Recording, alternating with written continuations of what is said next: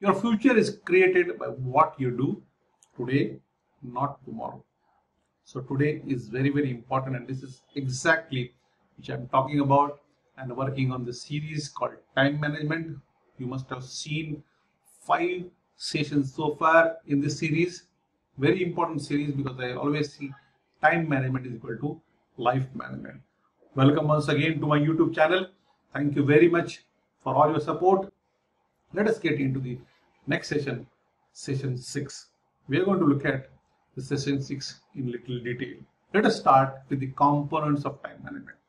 There are components of planning, organizing, delegating, actually taking stock and making corrections, scheduling, and prioritizing. These we are going to look at in detail. So let us start with planning. It is all about drawing a plan of things which supposed to be done, and by when, what are the time duration for that, right? So for effective planning, it is important to know what is urgent and what is important, right? Urgent tasks assume importance as they demand immediate attention. However, you should bear in mind that important tasks can become urgent in your life, right? If it is not done.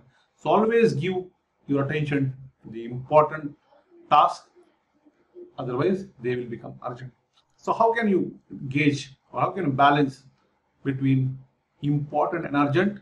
Try to find out what is the impact if I get the task done and what if I don't get the task done. And one of the best way to decide urgent versus important tasks is the balance between them is use of Stephen Covey's urgent versus important matrix.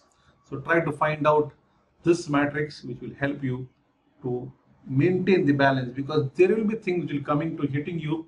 These are important, these are urgent. Where you go, how do I maintain the balance, right? Next one is organizing.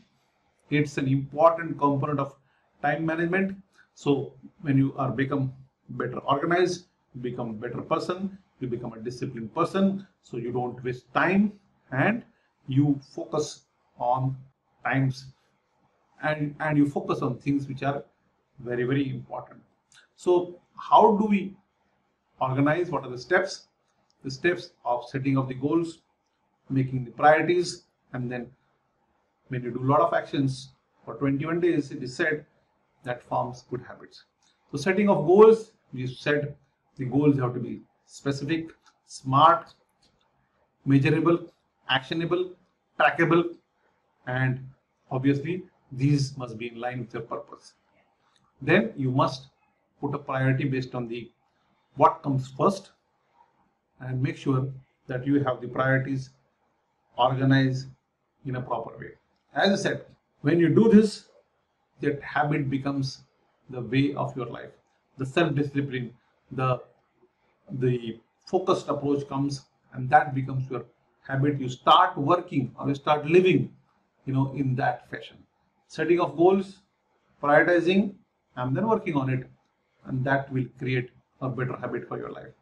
The third one is delegation. There are things which you are not supposed to do. There are people who are supposed to be doing that, and you must be able to find out. It's an art, because people feel that everything I can do, nobody else can do. I can do it better than him. So you don't give it that work to him. That fellow remains idle. You start doing everything, you don't have time. So it is very important to find out which are the things which you can delegate, rather than thinking that you are the most efficient. Delegation is a task. Delegation is an important aspect of time management, which will give you a lot of time for yourself, right? So what are the elements of delegation? So there are 3 things. One is authority, responsibility, and accountability. Authority can be defined as the power which you have, to allocate your resources efficiently, take decision, give orders. This is an authority which comes from organizations or your positions in the organizations. So people with authority should know the scope of their authority, and that generally authority flows from top to bottom. So this authority will tell you how to utilize your resources, and this is the first step to give or to do delegation. Second is responsibility, right? Authority should be accompanied with equal responsibility. Delegating the authority to someone doesn't imply escaping from your accountability. Accountability will still rest with the person, utmost authority. So all the authorities comes with responsibility. So if I am superior and I am delegating the task to a gentleman, the responsibility still lies with me. I am accountable, not that gentleman. Getting the work done is my job. So I am responsible and I am not accountable for the outcome. But how I get it done? Through a delegation by using the authority. But as I said, authority comes with responsibility as well as accountability. So responsibility are the duties, the roles which everybody has to perform. As I said, responsibility comes with the authority. Responsibility comes from top to down. The person held responsible for a job is answerable for it. Accountability means you are the person who is going to give explanations for doing that things not properly, or there are variants, or you are deviating from that thing. You are accountable. Accountability cannot be delegated. I can delegate a task, but I cannot delegate my accountability. The importance of delegation. Delegation is one of the important time management skills. Delegation is nothing but internal outsourcing. You don't have to go out. The people who are there, you just delegate them. Poor delegation will cause a lot of frustration, and it will create tension in yourself as well as the people who are working you. They're supposed to work, they are not being working, right? Good delegation saves you a lot of time. As I said, it develops your team because they also start getting more and more productive, more and more, you can say, expert in doing that things. So the main purpose of delegation is you can look at the big picture and start getting the work done from your teams. They also become more efficient, more effective, and the master of that thing, while the big picture lies with you, right? So poor delegation actually will create a lot of confusion, chaos, stress in everybody's mind. So let us look at one of the flow chart for delegation. So look at this. Do this need to be done? No, then you should resist and stop. If you want to do that thing, does it need to be done by you? If no, then start finding out the person who can delegate it. If yes, does it need to be done now? If it is yes, then do it. So this is a very, very simple chart that whether it is required, if not, then just say no. If it is required and it can be done only by you, then you have to answer another question that is required now, then do it. If it is not to be done by you, can you delegate? Then find someone and get that work done from him. So these are steps of effective delegation. Step number 1 is clarifying your goals and opportunities. Decide what goals and projects that can be done by others. You have to find out. Step number 2.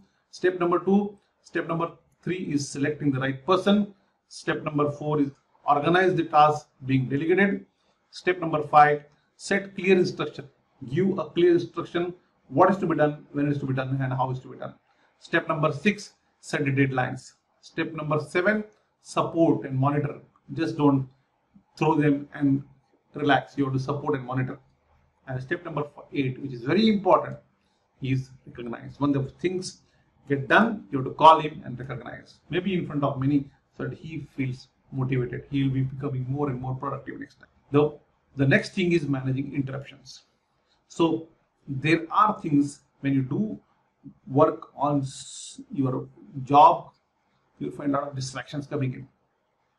Somebody will knock your door, somebody will come and stand in front of you. He wants everything to be done now. You are doing something else. How do we do this, right?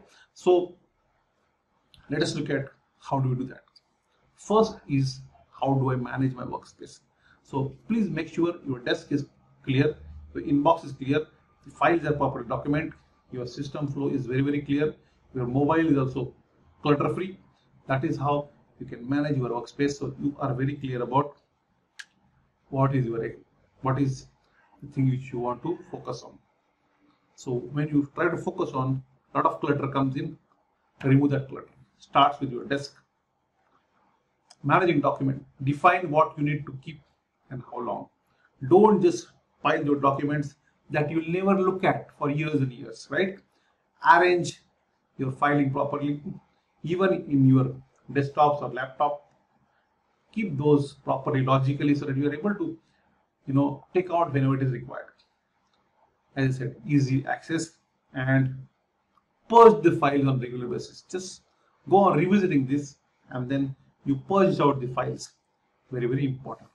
Managing drop-in visitors. This is a common problem where you're doing something, someone comes in. So create a visual barrier at your workspace to reduce the drop-in visits.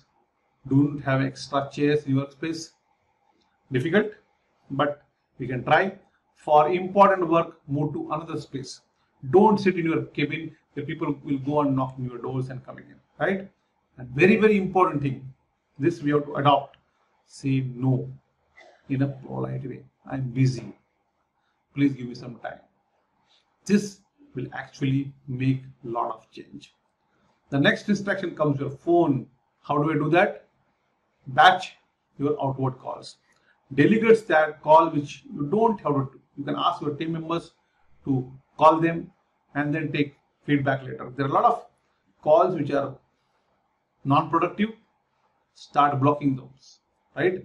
And set up a rotation of team members for your team for handling incoming calls. Sometimes if you have a good team with you, we can delegate to see what are those incoming calls. Phone is the biggest distraction in our life now. So there are many interruptions which can happen. Over socializing on job, telephone we have seen, poorly run meetings go on and on. There is no control, right? Drop in visitors and waiting delays, or could be ineffective delegations. Then comes scheduling, understanding the things properly with sequencing. So you know what task to be done and which can be done later, which how much lead, how much lags.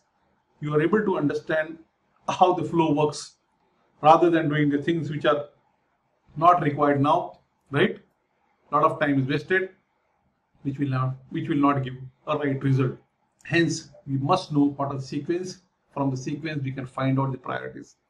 There are many other ways of finding out the priorities, which activities more important than which not. Activity A, activity B, you can put your time, you can brainstorm, find out the priorities and make sure that priorities are listed in front of you and you take actions accordingly. How to prioritize a task? As I said, what I am doing, there are some questions which you need to answer. What I am doing that doesn't really need to be done. What I am doing that could be done by someone else. What I am doing that could be done more efficiently. What are the cost versus benefit of doing these activities? How will these activities fit into my goals? Answer these questions. You can get your tasks, your actions prioritized easily. This is one of the things which can help to prioritize your task, right? Which activity is more important, more than the other? Answer this question for both these activities and you can prioritize your task. You can get more questions. Do this activity have a deadline for completion? How much do I enjoy doing this activity? Have I promised or agreed to do this activity? Which of my needs will be satisfied by doing this activity? How much time does this activity require for completion? These some of the questions can help you to prioritize your activity. Very, very important information given to you. Always remember the real time is mental. Sometimes we feel that time is flying fast. Sometimes while waiting, we feel time is not going by. Time is not going by. It is created by your time and your brain. So anything that you have created yourself, you can manage yourself. So the best way to manage your time is being positive about yourself and believing that you are capable of managing your time.